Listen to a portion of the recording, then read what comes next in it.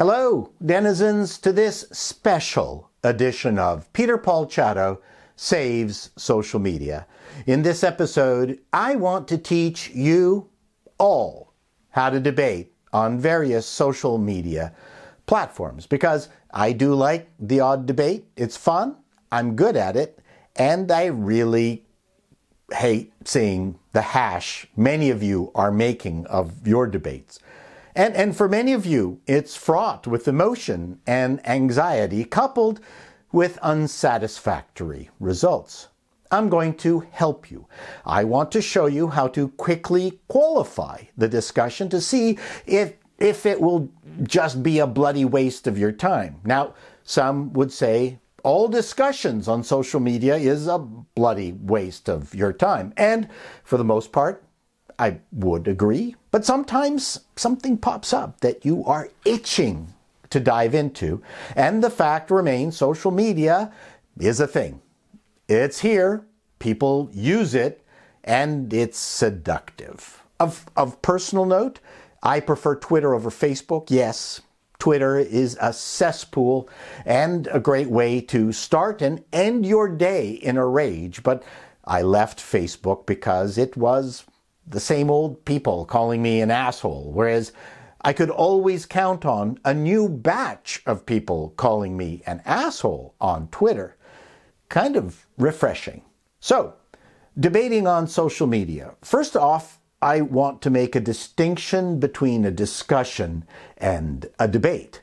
A discussion is an exchange of ideas where one or both of you hope something might stick. A debate means I'm going to crush you. It's sport. No crying aloud. That's actually one of a couple of questions I ask before deciding if it's worthwhile moving forward. For heaven's sake, please don't dive into responding to the claims of your rival. It rarely ends well. I'm going to try to keep you at a 30,000 foot above the fray level. Don't get dragged into the weeds of historical events and dueling news clippings, especially if you don't have the facts to back up your claims. Perhaps it's worse if you do. Generally, refighting the past has no value. Debate in the present. It is what it is when it is. This one trick will infuriate your opponent without calling them names. So, after I ask them if they want a debate or a discussion, I like to ask if they are allowed to have their mind changed.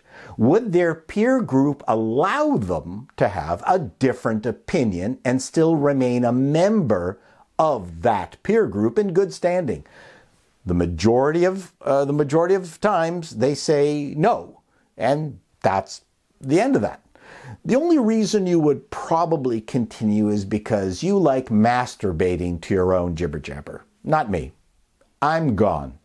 Next, I'm going to lay out the reasons two people might have a difference of opinion. Look, none of this is a secret. You know all of this, but it's important to be conscious of it because it's just so easy to get sucked into a Twitter spat when your emotions are enraged. God damn it! Quarter horses are not dumb! I don't think they are. Reasons you take aside. Facts. Both of you could believe that your facts are correct and honestly sourced. That is certainly the basis for, a potential fruitful back and forth. Your religion.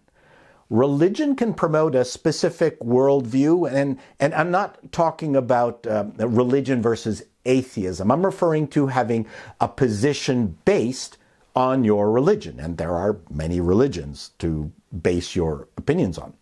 Your politics, always a favorite, and that can also be mixed with religion. Your influences. As you grow, different events, people will influence you. Your parents are big influencers for good and for bad. Your social group or peer group or cult, this might just be your biggest influence, as these are the people you talk with all the time. You go out together, you have fun together, you have sex together. You don't want to be ostracized. Your country of origin, obviously. Go, Belgium, go! Your sex, or the sex you want to be identified with. And finally, you take a side because you have an agenda. I don't debate people with an agenda. I think I've covered most of the items here.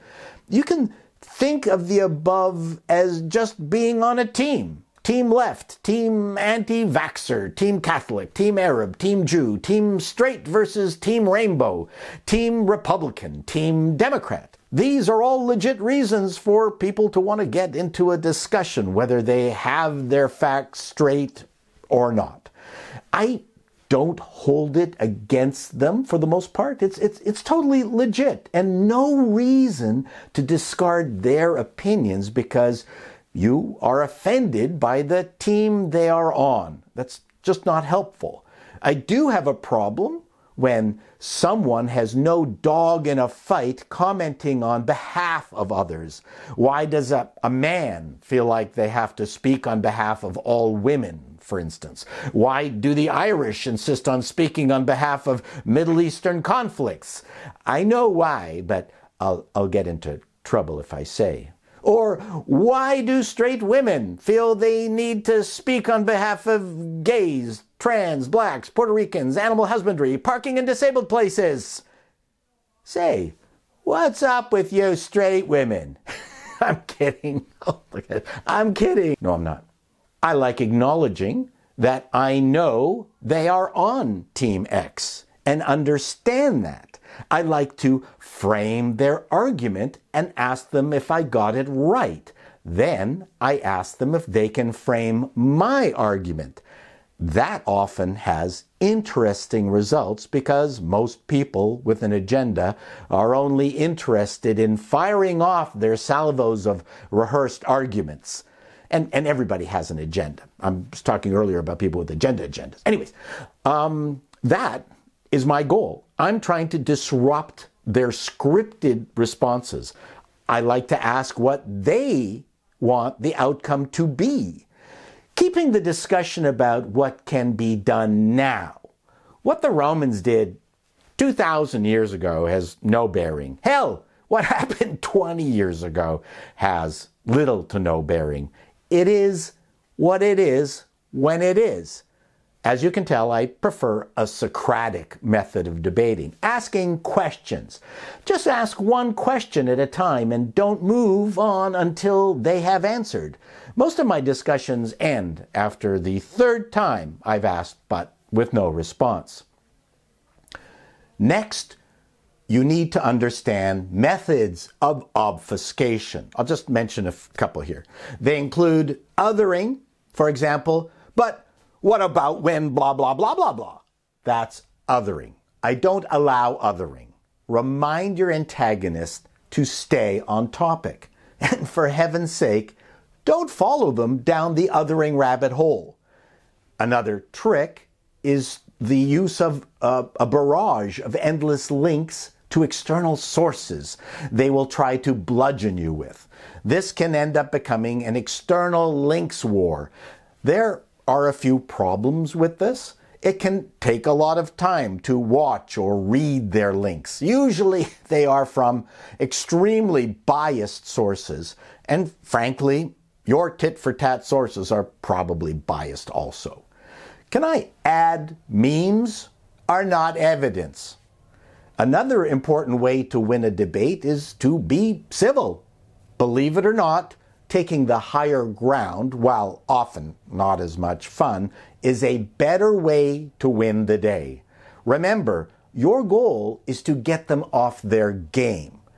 I always like to remember a Mad Magazine parody where they wondered who really was the bad guy in the James Bond movies. The bad guy would speak calmly to the captured Bond. So, good of you to come, Mr. Bond. Would you like breakfast? I've had my henchwoman cook your eggs exactly as you like them. Then Bond would answer with, stuff your eggs, Blofeld, where the sun don't shine. I'm going to destroy your secret lair and watch it collapse all around your head. Then the bad guy would respond, I'm sorry you feel that way, Mr. Bond. Would you like to take lemon in your tea? You need to be like that bad guy. Keep it together. Another trick I like to use is to find something you can agree on and tell them you agree on it. That usually throws them for a loop. The thing is, most people on the other end are nicer than you imagine them to be. If you had met in person and had the same discussion over a beer, you might even have ended up as friends. But social media is the great barrier reef to fruitful discussions, and that's the way the tech giants want it. They want the heated exchanges. That is the fuel that feeds the platform and makes advertisers happy. If people were rational and kind to each other, social media would die. Life is a series of negotiations. Wouldn't it be nice if school would teach kids how to debate ideas respectfully? Some used to. Unfortunately, schools have removed debate entirely because it might hurt people's feelings.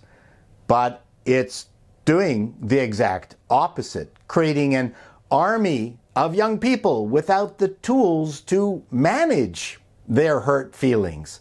Now, everyone is either being offensive or being offended. I hope this was of help. If you disagree with what I have presented, be seeing you